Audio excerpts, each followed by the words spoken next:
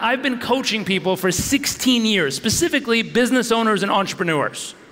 And as I've coached them, I've realized there's 3 hidden dangers that literally kill them in the process of growing or building a business.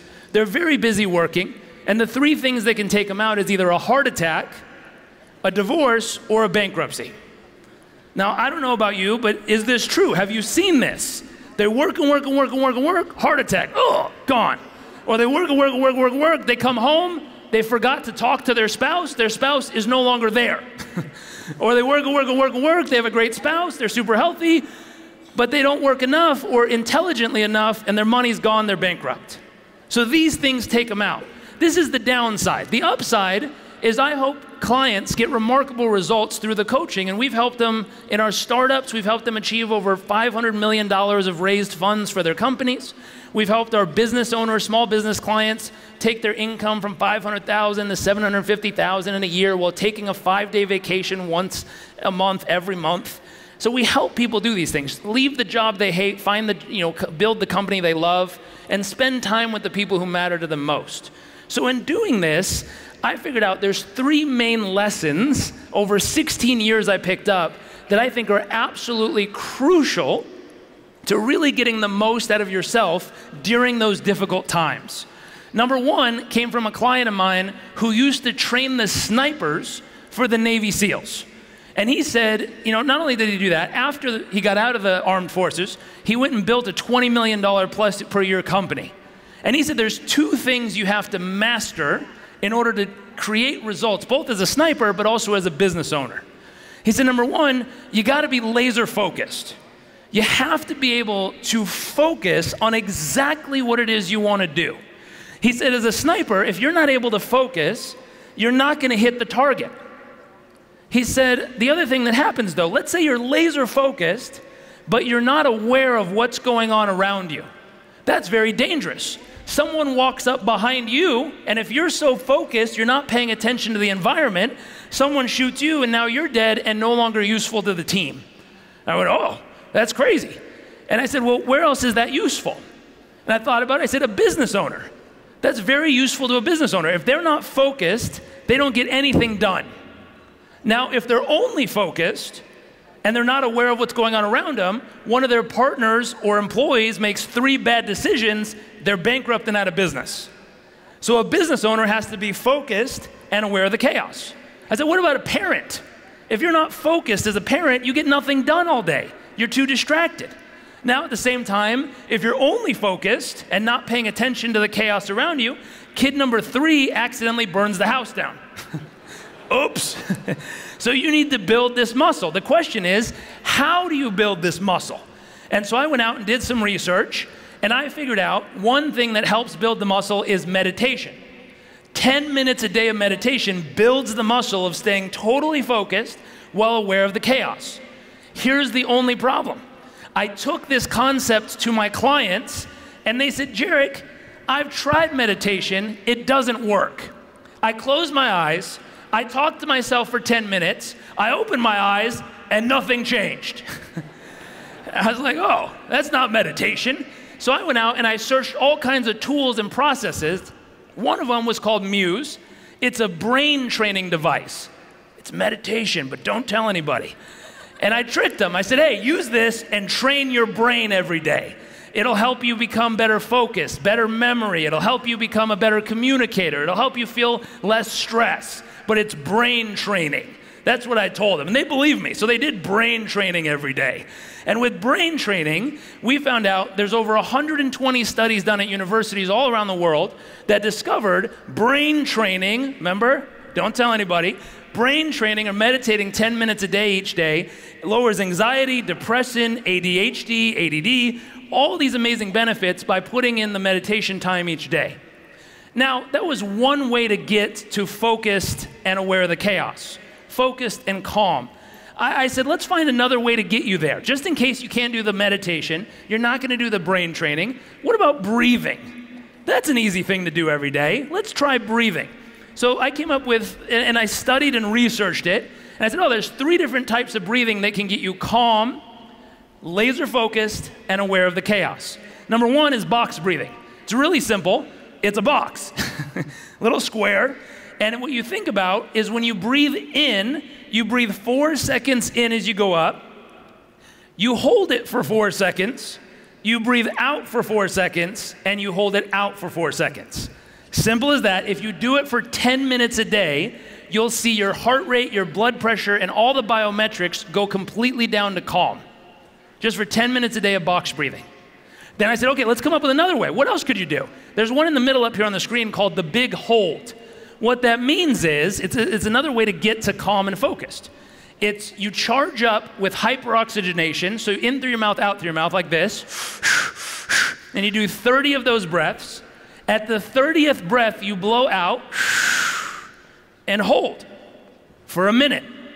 And with the minute hold, you'll activate what my friend at Stanford Neuroscience calls superhuman. You activate all the fight or flight without any of the negative consequences. So we don't have time to do 3 rounds of this like we normally would, but let's do 10 breaths and a 30-second hold. Let's do it as a group. So we're gonna do 10 breaths in through your mouth, out through your mouth. Then we're just gonna hold for 30 seconds. You guys ready?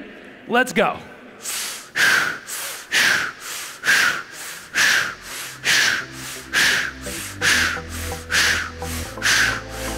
Big breath in, big breath out, hold. Now with this hold, it's only 30 seconds. I want you to stay calm and focused. Notice you might have tingly feelings. You might feel very present. You might feel very in the moment. You can think of what you're grateful for. You can think of what you're excited about. You can focus on something in the future that you anticipate that'll be exciting and rewarding. You can think of a special loving person or moment in your life. But notice how your mind and body just became totally present.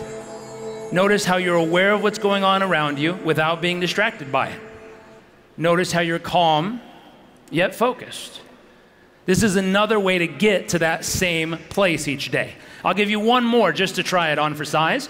This is a reset breath. So we're gonna take a big breath in, and this time we're gonna hold it and we're gonna squeeze. So squeeze, squeeze, squeeze, squeeze. Squeeze your face, squeeze your hands, squeeze your arms. 5, 4, 3, 2, 1, and then drop it out. We're gonna do it 2 more times together. So let's go. Big breath in. Squeeze. Squeeze, squeeze, squeeze, squeeze, squeeze. 5, 4, 3, 2, 1, drop it out. One more time. Big breath in. Squeeze. 5, 4, 3, 2, 1, drop it out. Now for most of you, that should reset the vagus nerve, which resets the peripheral nervous system in your entire body. So this is the 3rd breath pattern you can use to get back to calm and focus. So let's jump forward to lesson number 2. That's how to get calm and focused, or focused and aware of the chaos. Lesson number 2 is how a friend of mine was able, through using this 33% formula, to strike a $10 million business deal. Now with this, let me explain the formula first. It's really simple. It's a philosophy I live by. When you're building your peer group, the people you spend time with, 33% of them should be 5 or 10 steps ahead of you in what you're trying to accomplish, so you can learn from them. 33% should be at the exact same moment, so you can trade what's working and what's not. And 33% might be a step or 2 behind you, so you can give it. You could share with them what works and help them catch up. Now, I have a friend of mine, Harvard University did some research. They found out that the people you spend time with, your peer group, will determine how happy you are, how long you live, and how much money you make in your lifetime. I'm like, wow, that's pretty important. So what happened is, let me tell you a story about a friend of mine.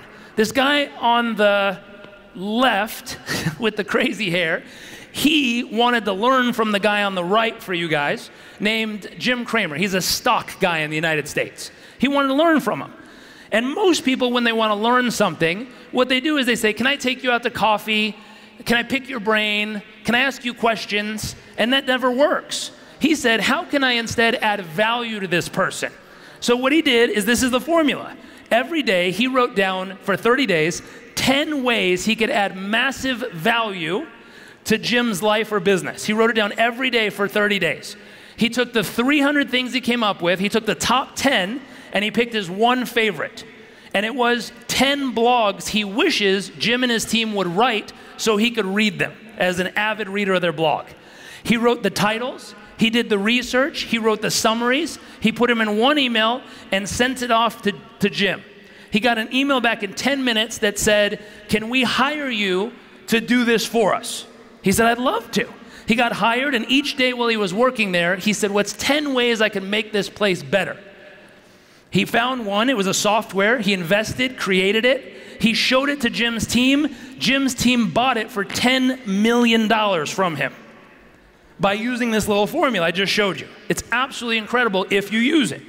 Now, lesson number 3 is my favorite. I would love to help you become the happiest person you know and 10x your happiness literally this week. And there's a formula to do this.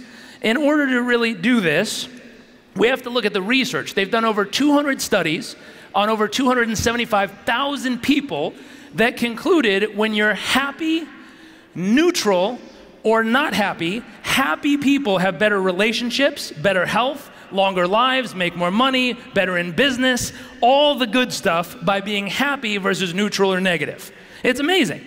Now, the first thing you need to do to get happy, my wife thought that was funny.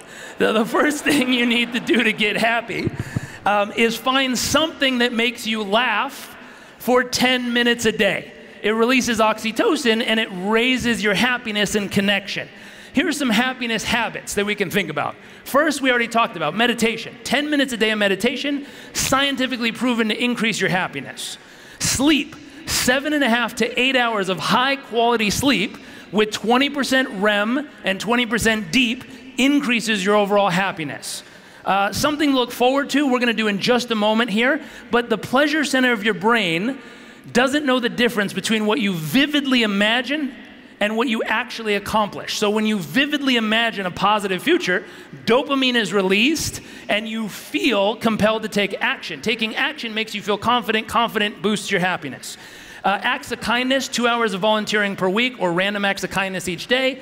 And finally, exercise, 30 minutes of exercise per day. All these things are scientifically proven to raise your happiness levels. Now, I want to give you an experience of this really quick so you can create that positive future vision and embody it. So if you would, sit up straight, take a deep breath, close your eyes, and imagine what your ideal day would be like. So imagine, we're going to put some music on here, imagine what it would be like waking up on your absolute ideal day, your perfect day. Where would you be on this day? How would you feel on this day? What would be possible on this day? Early in the morning as you awoke on this day, when you open your eyes, what's the very first thing you would see? Who would be there with you on this perfect day? What would be possible on this day? As you got up out of bed and went into the day from 9 a.m. till noon, what's everything you'd want to accomplish on your perfect day? What would you want to create, develop, design? What kind of projects would you want to work on? What kind of people would you want to interact with on your perfect day? Here's a crazy question. What would you do for lunch on your absolute ideal day? Who would you have lunch with? What would you have for lunch? How much laughter, joy, silliness, and fun would fill the conversation over that lunch? Now let's say from 12 noon all the way into 3, 4, 5 in the afternoon, what's everything you'd want to accomplish on your perfect day? What would you want to create? What would you want to develop or design? What would you want to be a part of? What kind of difference would you make in the community around you? How much fun, laughter, joy, humor, silliness, and energy would fill every moment of the journey? Crazy question. On your perfect day, as the sun began to set, would you take a moment to observe the magnificence of life unfolding before your eyes? To watch the beauty and miracles of nature happen moment by moment in front of you? And as you came to the end of this day and headed home, what would you truly, truly be grateful for on your absolute ideal day? Who are the people you'd be grateful for? What are the opportunities? What are the moments that you'd be incredibly grateful for on this day? think of them for just a few more moments. Think of everything you'd truly be grateful for on that day. As a matter of fact, think of what you're grateful for on this day, today. And if you would, open your eyes.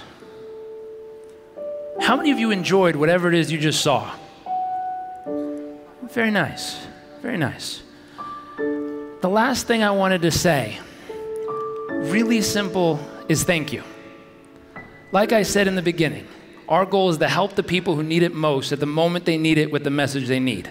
I don't know who you are, where you came from, or what you were looking for, but I hope you found it in this presentation. Thank you.